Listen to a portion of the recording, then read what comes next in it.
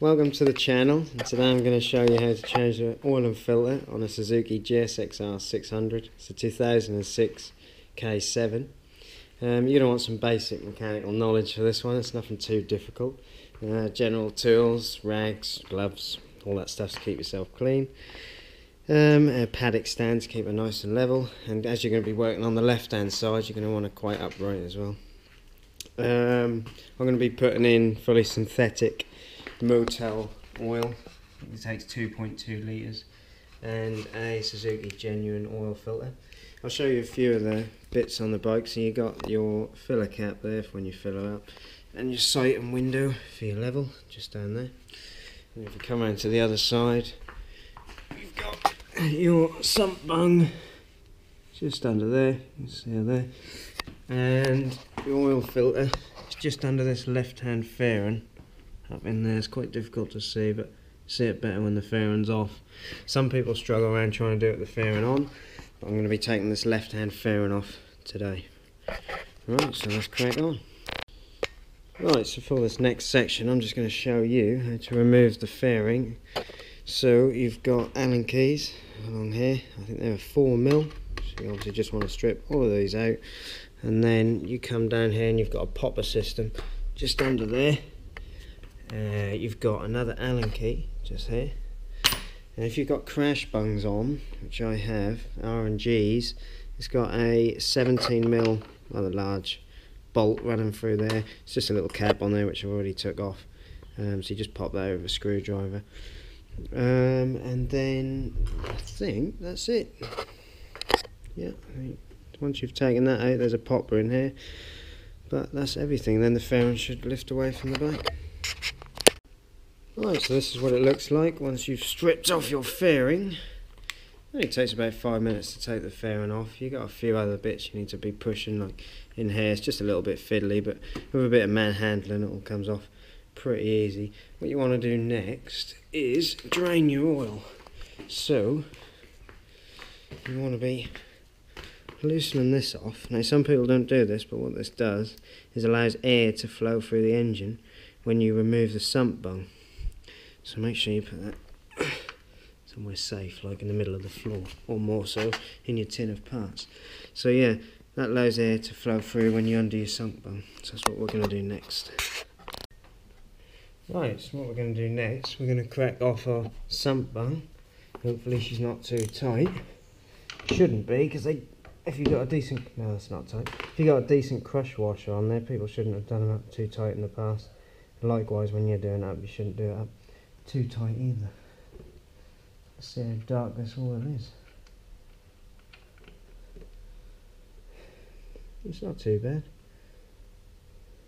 A few little scraps of metal, but not a lot at all, so that's good.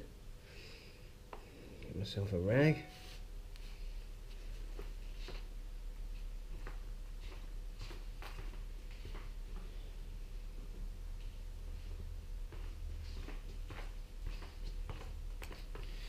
So we're going to leave this to drain out, and then we're going to undo our oil filter.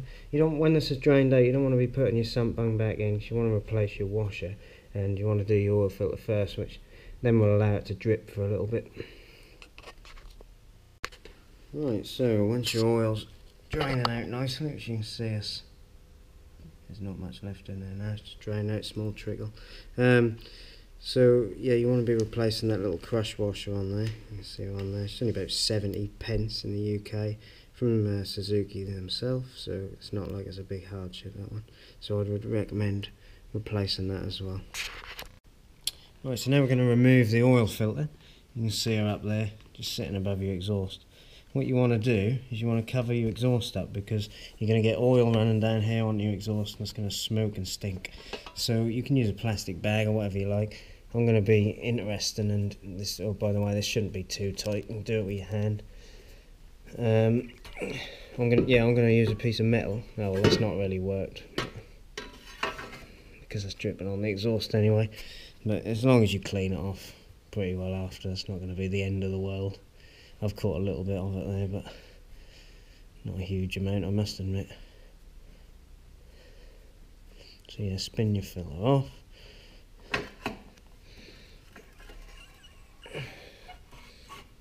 And bring them out there without making too much of a mess, hopefully.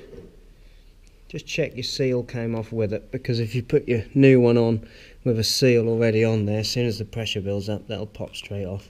So just check your seal here has come off with the exhaust, with the filter, not the exhaust. Right, so let that dribble out for a bit, and I'll get the new filter ready. Right, so once your filter's off and you got your new filter here, this is a genuine Suzuki oil filter. What you want to do is you just want to have a visual size up. Check you got the right filter there, which you should have, because I don't think there's actually any variance. So it looks right, measures up right. Then what you want to do, just want to get a smear of oil and just run it around your seal there on your filter, and what that does, stops the filter from binding onto the metal, and then you get a kink in your seal, and before you know it, you got a leak. So what we're going to do now is we're going to install the new filter. Right, so installing our new filter now, and what you want to do is you just want to check this surface here, make sure it's nice and clean. You don't want any muck on the seal on your new filter. And then we're just going to wind our filter on. Just engage you on the thread there before you start giving it any real effort. Right, so you see it's just spinning on there freely, so you know you're not cross threading it then. Spin her on. And you don't want to go too tight with this, just sort of nicely nipped up, because we don't want leaks at the same time. And tight is plenty.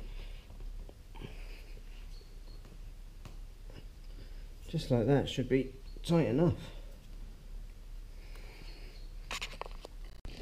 And then after you got your filter on, you just want to go over this exhaust. The idea is get some cleaning spirits on there and wipe some of that oil off.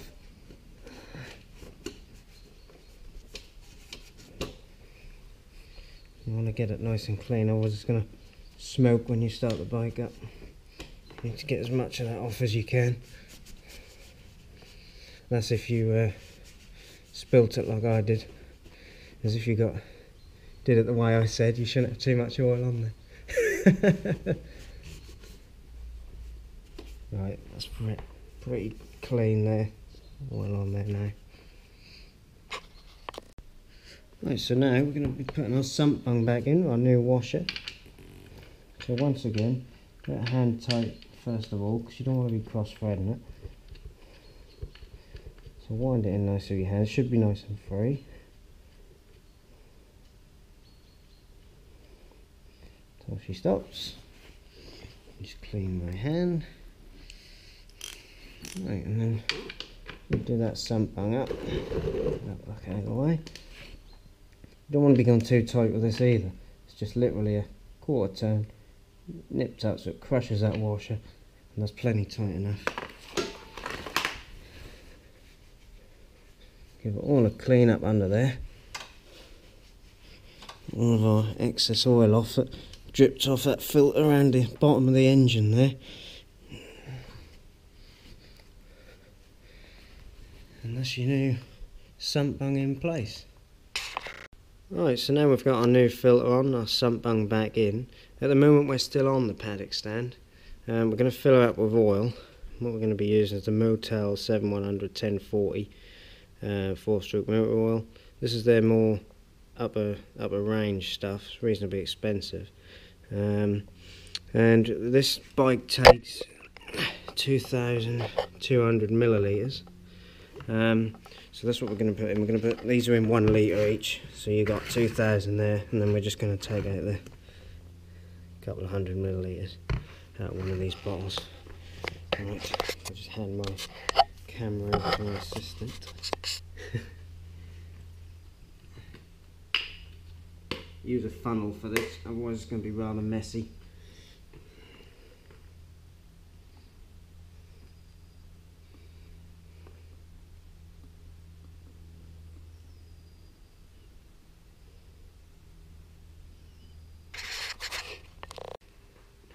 Right, our oil's in. Well, we've put 2,200 millilitres in, 2.2 litres.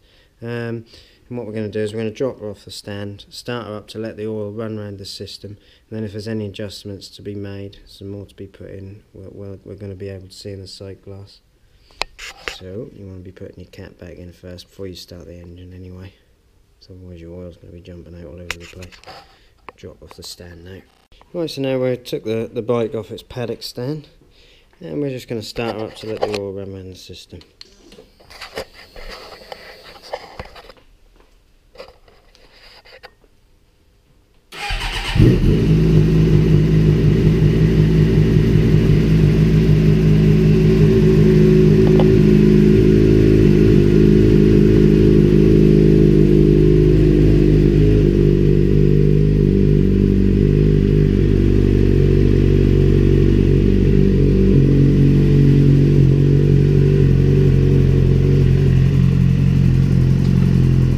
Want to be checking for leaks as this is running.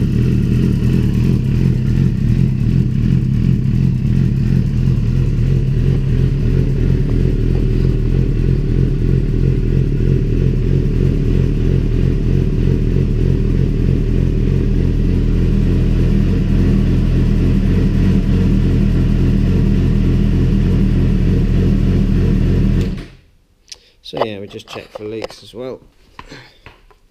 Wherever my torch has gone.